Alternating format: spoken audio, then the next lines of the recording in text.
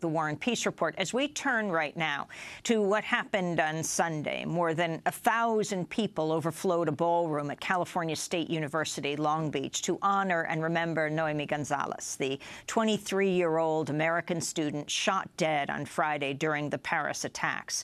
Nohemí was a senior at the school. She was studying for a semester at Strate College of Design in suburban Paris. On Friday, she was eating at a restaurant in Paris, fired upon by the gunmen. University President Jane Close Connolly said, quote, "Nohemí's senseless murder is our worst nightmare. Taking the life of an innocent is an assault on our hearts and our world. Nohemí was an innocent of great promise, a light in our community." Nohemí González has been described as a proud first-generation Mexican-American. Her cousin, Miriam Padilla, joins us now from Los Angeles. Miriam, our condolences to you and to your family. Can you tell us who Nohemí was? Yeah, first, we'd like to, on behalf of my family, we'd like to say that we stand in solidarity with the family and friends of all the victims and the people of France. Nohemí, she was a very outspoken person. She was very cheerful, very bubbly. You know, we grew up together, my siblings and her family. She was a go-getter, you know, and she wanted, if she wanted something, she would do it. And she was very excited to learn and to have opportunities that, you know, our parents never had. And can you tell us how you learned what happened to Nohemí on Friday? Yeah, my aunt Beatrice, which is Nohemí's mom, she called my older sister, and my sister called us from Seattle, in Seattle, and so then I flew down here, and my aunt found out because of her boyfriend, my cousin's boyfriend, told her. Nohemí has described herself as a proud first-generation Mexican-American. Her parents are from Mexico. Can you talk about your response or how she might have responded, knowing her well, you are her cousin, to this latest news in state after state in the United States, governors saying they will not accept Syrian refugees? I think the number we're at now is something like in 27 states. Right. You know, we feel that attacks on unarmed civilians to publicize a political objective is a huge crime against humanity.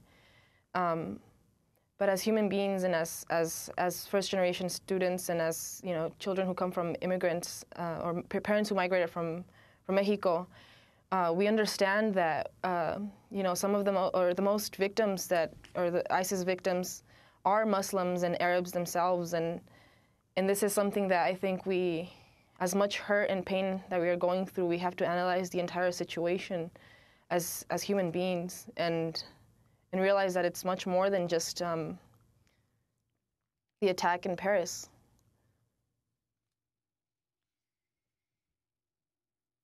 In why her heritage, why Nohemí's heritage as a Mexican-American, how that played out in her life and what she chose to do in her traveling to Paris? Why, I'm sorry, why is it important? Yes, why it was important to her. Do you see a connection between your own heritage, her own heritage, and her love of education and travel? Right. Well, it's like I said, my my aunt and uncle, they migrated from Mexico to give my cousins a better opportunity to educate themselves and to succeed and to do something and to give back to the communities and you know, one of her greatest goals was to go to school and to finish and to make her parents proud. And it's important that we talk about heritage because, you know, the issue with the refugees that are coming to the U.S. is because of the violence, and it's the same issue in Mexico and all over Latin America. People are leaving their homelands to come to the U.S. In the hopes of a better future. Can you talk about why we're speaking to you in Los Angeles now?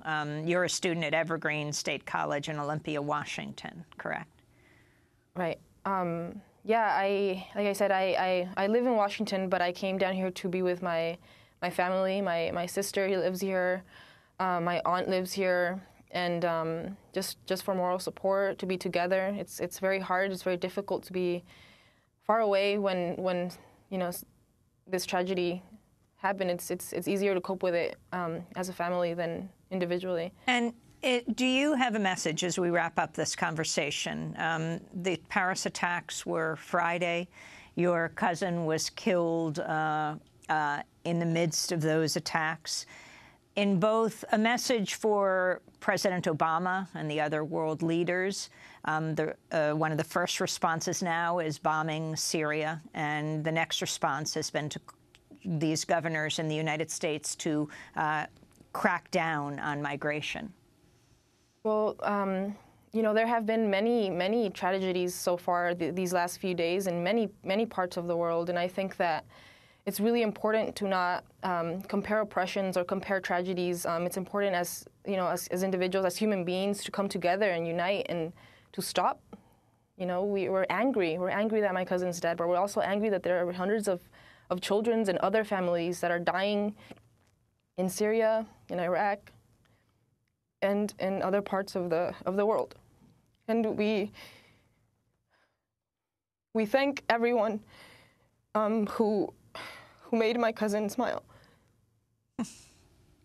Miriam, thanks so much for being with us. I know how horrid this must be, and again, our condolences to your whole family.